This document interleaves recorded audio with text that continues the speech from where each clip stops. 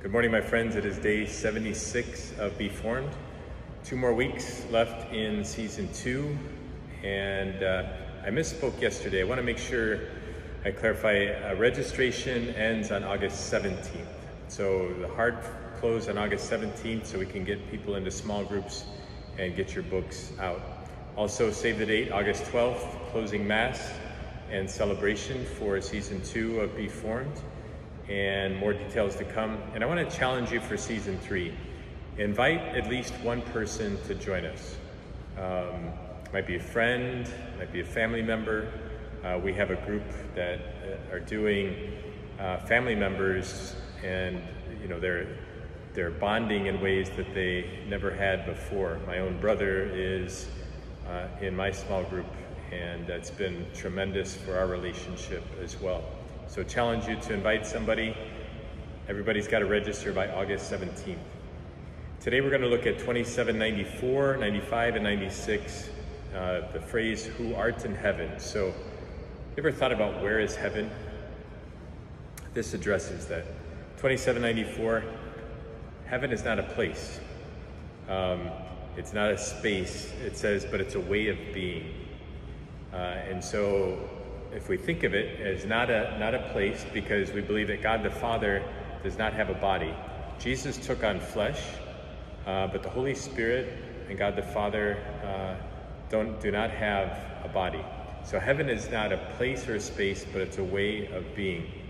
I know when I celebrate Mass, I sense the presence of my mom and dad in a different way than even when they were here on earth. And so heaven and earth meet at Mass and the sacraments and in different places in our lives. So God is not distant, but he's majestic. I remember Bishop Barron teaching us in our Doctrine of God class that God is both immanent and transcendent. So God is as immanent and close to us as we can possibly imagine, living within us in the Holy Spirit, but he's also majestic and transcendent. God is both and. And it says God is beyond anything that we can even imagine. Our wildest imagination of how God is and can be, it's beyond that. And as soon as we think we understand God or understand heaven, let it go, because we cannot understand it completely. St. Augustine said, God resides in our hearts as in his holy temple. Just like in the Holy of Holies, they believe God resided there, or here in this chapel, the Lord is in this tabernacle, but he's in our hearts through our baptism. 2795 says, the heavens refers to the mystery of the covenant we are living. So our Father's house is our homeland. That's our ultimate goal, is to be in our Father's house. And so we can taste heaven while we're here on earth when we're in relationship with the Holy Trinity. Sin exiles us from the land of that covenant. Sin separates us from God. And conversion of heart, confession, asking God for forgiveness is what brings us back into relationship with the Trinity, which actually helps us to experience heaven on earth. That's the kerygma. Remember, you're created in God's image and likeness. He's got a great plan for your life. Sin separates us.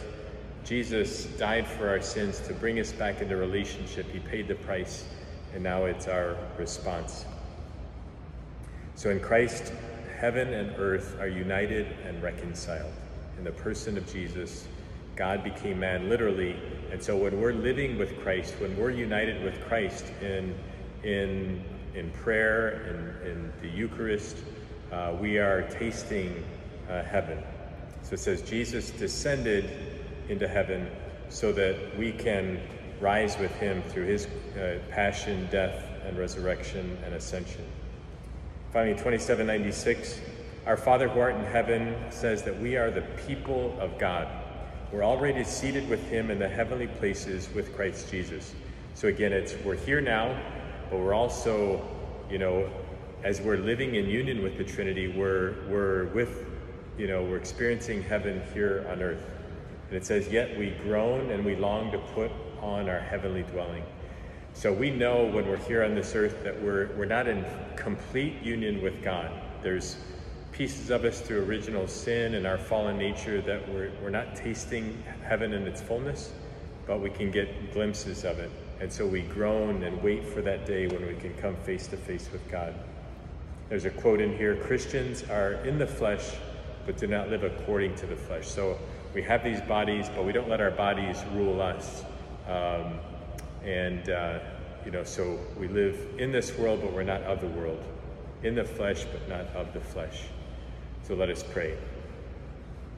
Our Father who art in heaven, Heavenly Father, help us to experience heaven on earth.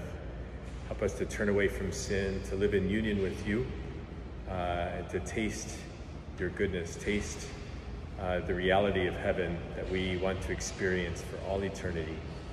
We ask this through Christ our Lord. Amen. May Almighty God bless you, the Father, the Son, and the Holy Spirit. Amen. Have a blessed day, everyone, and we will see you tomorrow.